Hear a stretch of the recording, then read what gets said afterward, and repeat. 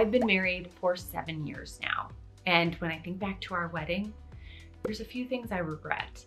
Luckily, not being married to my husband, but we did a destination wedding and I absolutely do not regret that. I'm gonna share the whole experience with you. I'm Juli Bauer Roth, the food, fitness, and lifestyle blogger behind PaleOMG. Welcome to my channel. I'm here to share my favorite food, workout, and wellness tips to help you live your best damn life. And today we're talking about love. Love's the best, right? It's the best. Well, I fell in love with my now husband about 10 years ago. Yeah, 10 years ago. And we got married back in 2016 and we did a destination wedding. And I wanted to share that entire experience with you because if you are looking to get married and you're trying to outweigh your pros and cons with your destination wedding versus getting married at home, well, it can be hard to figure out what's best for you. Maybe you just know with your gut. At least I knew with my gut, and Brian did as well. When we got engaged, the night we got home from our engagement, which his engagement was so freaking awesome, we got engaged in a clock tower and it was an incredible surprise. Well, when we got home, we're like, okay, well, where do we want to get married? And it was both just like, we're doing a destination wedding, right? There was no question about it. So luckily we were on the same page with that. We want to do a destination wedding and now we just got to pick where. Now we had a couple friends in the past get married in destination weddings. Brian had been to one in Jamaica and I had been to one in Mexico, and we were trying to see if we could do somewhere different. So we didn't want to do Mexico because we had just been to one in Mexico. And we wanted to maybe do Costa Rica because we love Costa Rica. I had been there before. So we're like, okay, let's look into Costa Rica. But the more we looked into Costa Rica, the more we noticed we'd probably have to drive a long amount of time. After you got to the airport, it'd be like a 4-hour drive to the places we wanted to go. So we decided we didn't want to do Costa Rica. And we shifted our gears and said, how about Jamaica? And the way we came to this conclusion was we use a destination wedding planner, I guess you could call her. So she was recommended through a friend. They used her for their destination in Mexico. So we used her as well.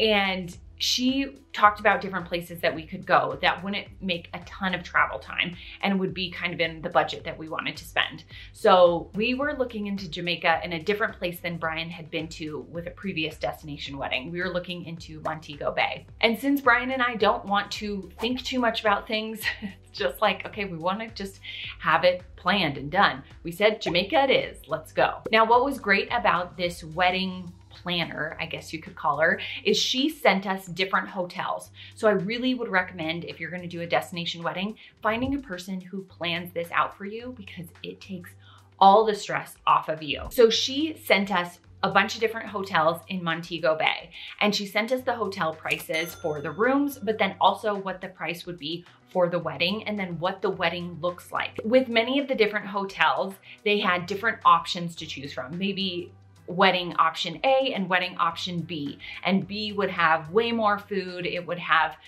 different table settings. It would have a photographer included, while A was just kind of minimal. And some just didn't have any information at all. So when I looked at all these different hotels, I picked the hotel that had the best written out experience of what the wedding could be like. And I had A, B, and C options to choose from. So I loved that this hotel had really beautiful beach. It had great rooms. It had a ton of different restaurants, so all of our guests would be entertained. But then with the wedding options, it had everything written out like they had done this many, many times over. And so it felt really comfortable with them. After looking at all of these different hotel options and wedding options, we chose Secrets Resorts in Montego Bay. Then we made our guest list. So we started writing out all of our different people that we wanted to invite. And we knew many of those people would not come. Obviously, when you have a destination wedding, it's going to cost money for them to come. They're going to want to really make it work. People have kids, people have jobs. It makes it very complicated. So we made a list of probably around 80 people. We sent invites out and we did it very minimal. We sent an email invite. We did not send wedding invites in the mail or save the dates. We just sent an invite via email. It was like, hey, do you want to come to our wedding? And I know maybe this sounds super lax, but that's how we are. I don't care about making invitations and spending the money on that. People work through email these days. So here's our email, and we sent it out to 80 of our friends. Now, we had 29 people come. Brian's family was there, my family was there. And when I say my family, my parents were there. I don't have a big extended family, and I'm an only child. Brian has a brother and sister, and his mom was there. And then we had all of our close friends who were in the wedding party. They came. I had a bridesman and then 3 bridesmaids, and Brian, I swear, had like 14 groomsmen. It was like 2 guys to 1 girl or my guy friend. So it was a big wedding party on his side. I just don't have that many friends.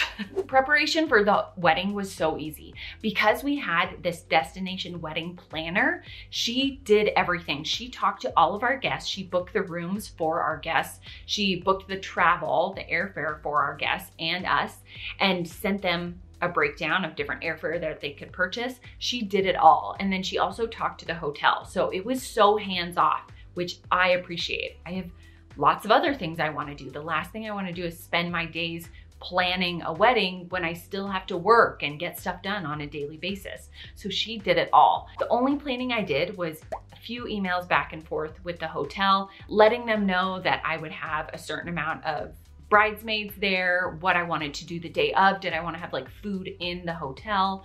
I had my wedding dress. I wanted to get that steamed, that kind of stuff. Having a separate room for Brian so he could get ready. We talked about those minimal things, but we really didn't talk that much until we got there. I picked out the flowers that I wanted for my bouquet, and I honestly was like, do I even have to carry a bouquet? I didn't even care about that.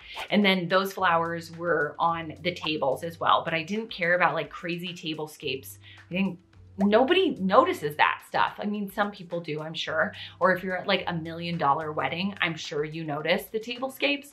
But if you're at an average wedding, you never notice that stuff. I never do. I can't think of any of my friends, even my best friends. I'm thinking of my best friend who got married in Puerto Rico. I can't remember the tables at all. Like, oh yeah, we ate in a restaurant. I literally can't remember that stuff. People don't think about that. They just think of the time that they had at the wedding. So that really wasn't important to me. What was important was having hors d'oeuvres, having snacks, having plenty of food, an open bar. I wanted my friends to be able to drink and not have to pay for anything. And I wanted there to be gluten-free cupcakes and lots of food at dinner. That's all I wanted. That was it. So we just made sure that we picked the package that had the most food available. And I think that was package C. I was like, yeah, I just want lots of food. And that was the most expensive package, but it still wasn't that much. So we chose that, and that's all I had to do. Choose the package, choose the flowers, talk a little bit with the staff, and then it was hands off until we flew out to Jamaica to get married. Now, something I did, because I'm not huge into photos, was we just used the in-house photographer. We'll come back to that in a little bit. But we use an in-house photographer versus bringing our own. A lot of people bring their own photographer, or maybe reach out to the area and shop around different photographers who live in that area. I just didn't care. So I was like, hands off, in-house photographer, that's who we'll use. Now let's talk about the cost of everything.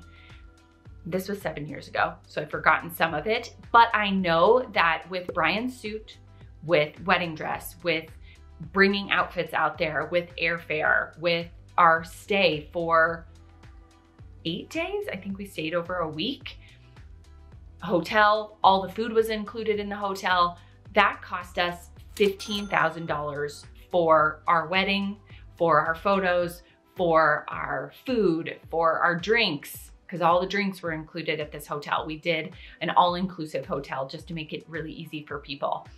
Everything for 7 to 8 days, airfare, like I said, was $15,000. So to me, when I had seen many of my friends get married here in Colorado, where you're gonna have way more guests who can come, where you have maybe more options, because, you know, at a hotel, I have A, B, and C. But if I'm here getting married in Colorado, or you're getting married in home state, you have a ton of different options. There might be a ton of different places to get married and lots of different food options to choose from, lots of different photographers. There's so many endless options.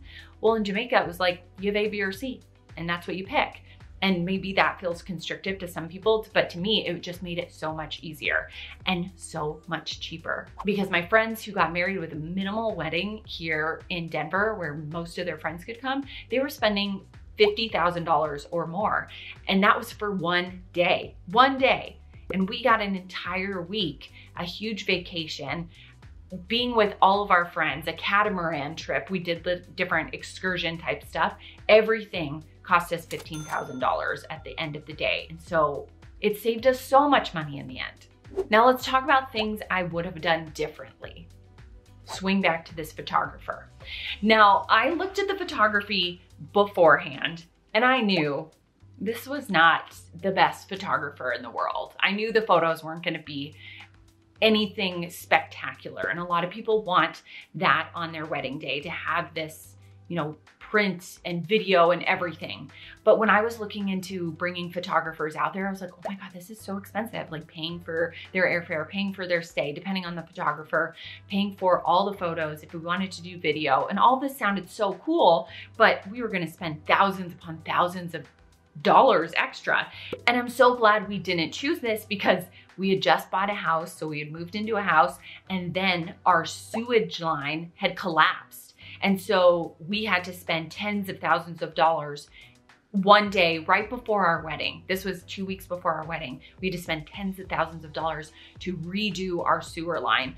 So I was so glad we didn't spend the extra money on the photographer. We would have just been so strapped for cash and it would have just been devastating. When they told me what we owed for our sewage line, I went into the bathroom and just cried because it was so close to our wedding. It was just really overwhelming.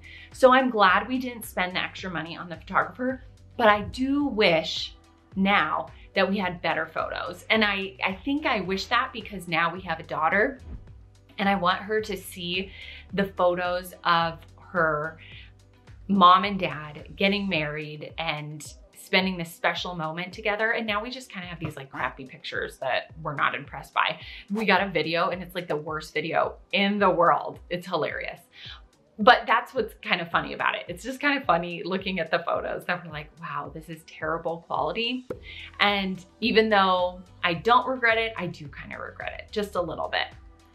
Do I regret not getting maternity photos? Absolutely not. But I do regret not having photos of our wedding day, better photos of our wedding day. So I would have changed that, but at the same time, we just weren't financially prepared to change that at that moment. So it's not something I could really go back on. Number 2 on the list of things I would have changed, I would have eaten more. You hear this all the time with brides not eating because you get so excited. So after we got married, we went down on the beach and took photos on the beach. And that's when everyone went back and started having drinks and food and having hors d'oeuvres. So we didn't have any of those hors d'oeuvres and we were drinking champagne. And so boom, of course I haven't eaten that much through the day because you're nervous and excited and everything. And then I'm drinking champagne. And then as a person who doesn't drink very often, I get to the party and I'm like, let's take shots. What a terrible decision. Shots are disgusting. Whoever thought was like, hey, let's just drink pure alcohol, shoot it back and call it good. What a psychopath. Ew. Well, I got wasted. Honestly, I think that's the last time I've been incredibly wasted, and that was in 2016. So I don't ever want to drink again after that night. It was warm vodka shots on the beach. We got married on the beach. Our party was on the beach. Dancing was on the beach. The music was so good. But there was all this food around. There was so much food. We had this great buffet. The food was amazing. We had gluten-free chocolate cupcakes and I didn't eat any of it. I had a couple bites of food and then I just wanted to dance. I wanted to take drinks. I wanted to be with the people who took the time, the money, the energy to get to Jamaica and watch us get married and support us. I wanted to party with them. Well, guess what? A girl who doesn't drink gets to 9 p.m. It's done. We are done, okay? So then I'm in the bathroom in our hotel. I can't get my dress off. Brian's trying to help me so I don't vomit on my dress. And I'm like, you don't know how to do it. Get Laura, my best friend. So she's in here trying to get my dress off. It's just a whole mess.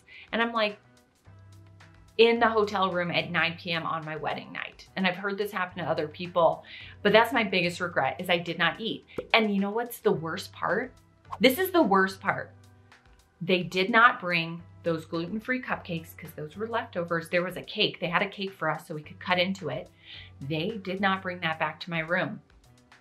Why wouldn't they do that? Why wouldn't they say, here are your cupcakes, ma'am. We know you're wasted and you could eat these at night. They didn't do that. So that's number 3 on my list of regrets, that I didn't ask them to bring the cupcakes back to my room, okay? But mostly I didn't eat. So the party continued on without me. My mother-in-law took it to the club because there was a club on the hotel premises where nobody went to. So my mother-in-law went to the club and was dancing on the bar top, okay?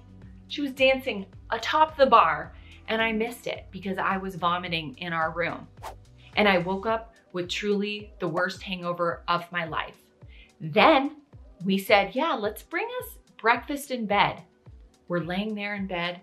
I want to die, shrivel up and die because my hangover is so bad.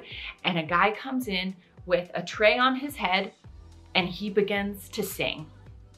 And he continues to sing and you think it's over and you're about to take a breath and then he continues to sing with a raging hangover, okay? I'm in bed thinking I'm gonna vomit with a raging headache, hangover. This guy is singing in my face and then he opens it up and it is 1 egg. I was like, get me to the bar now. I need any sort of grease. Give me potatoes. I need green chili on top. I don't know what it is, but I don't need one single cold egg that was given to me by a guy who just serenaded. It was rough. So next time I wouldn't get breakfast in bed, I would go straight to the bar, straight to the buffet, you know? Get in that buffet line, get it all loaded up. But those are my main regrets. I regret not having a photographer, even though we couldn't afford it. So what's the point in regretting that? And I regret not eating a full meal and then taking shots on top of it. It was a terrible decision because I missed half of our wedding. Our wedding continued on without us. Well, Brian tried to go back out, but then he had to come back and help me. But it continued on without us, and that was very sad to me. And I regret that, and I wish I could do it over. Now, pros and cons. There are obviously so many different pros and cons depending on the person. Pros, it eliminates the people who don't want to be there for you. Cons, it eliminates some of the people who do want to be there for you. Maybe you have older grandparents who cannot travel. I know that was a deciding factor for many people. For me, I didn't grow up close to my grandparents. They never lived by me, so it wasn't a deciding factor. I wouldn't even necessarily invite them because they haven't been a huge part of my life, even though they're my family. For other people, their grandparents are super close to them. They're, you know, like parents to them. That just wasn't a deciding factor. So to me, it eliminated the people who didn't want to be there. And we had a couple people who were like, man, that's sad that they're not going to come, or I wish they could come, but I could understand why they wouldn't. So there were a few of those, but at the end of the day, it eliminated the people who didn't really want to make the effort to be there or couldn't be there, and it made it cheaper. That was a pro to me. Now, another pro I think was getting married and having a week long with your friends. With a normal wedding, you have one night where you spend a ton of money and you barely get to hang out with everybody. Well, me, who got wasted and had to be in bed by 9, well, I didn't have to regret that as much because I had the rest of the week to party with them. We got there on a Sunday, the wedding was on a Tuesday, and then we were staying the rest of the week and then some. And we had all this time to enjoy with our friends and talk about the wedding and go on a catamaran trip and just enjoy time with them. So it really was a huge pro that I got extended time with the people I love the most. And honestly, I can't find any con with that. I get a vacation out of it. I get a wedding out of it. I get time with my friends, all in an extended amount of time instead of one night. Seems like an incredibly big pro to me. Now, honestly, I'm trying to think of any other cons and I can't think of any. I loved having a destination wedding. The only thing I would change are the 2 things I talked about, but everything else was great. The location was perfect for our wedding. Having all our friends there, our close friends, was perfect. The food was amazing. The photography, not so good, but everything was perfect. and I would do it all over again. And then I'm hoping in our 10-year anniversary, we do another type of destination wedding and just celebrate 10 years together. We wouldn't go back to the hotel that we stayed at. We just feel like we have already done Jamaica and we want to go somewhere else. So we'd probably go somewhere in Costa Rica because there's so many different areas we haven't explored in Costa Rica. Maybe go to Italy, do something there. But I would do a destination wedding all over again. Whenever anybody says like, oh, we're thinking destination wedding, I say, do it. Do it. It is so nice. And everybody's destination wedding experience is different depending on where you book. Sometimes you have to be more hands-on. And if you have more of a vision of what your wedding is going to look like, maybe you have to bring things to make it look a certain way if they don't have those things at the hotel. But I didn't have any of that vision. I just wanted to get married on the beach. I just wanted to hang out with friends. I just wanted to enjoy a week-long vacation somewhere. That's a dream wedding to me. It's not one day here in Denver. It is somewhere far away and enjoying a beautiful view with my toes in the sand. That is what I see as an amazing wedding. I can't recommend a destination wedding enough. It was one of the best days, and I can't wait to just have a 10-year anniversary with him to hopefully celebrate all over again, now with our daughter, which is pretty cool. But I'd love to hear from you. Did you do a destination wedding? Did you have a good experience, a bad experience? Share your thoughts below. I've never had anybody have a bad experience, so I'd love to hear your thoughts and your experiences. So share that in the comments below, and don't forget to like and subscribe if you want to see more videos like this, and I have a couple more coming up, so stay tuned.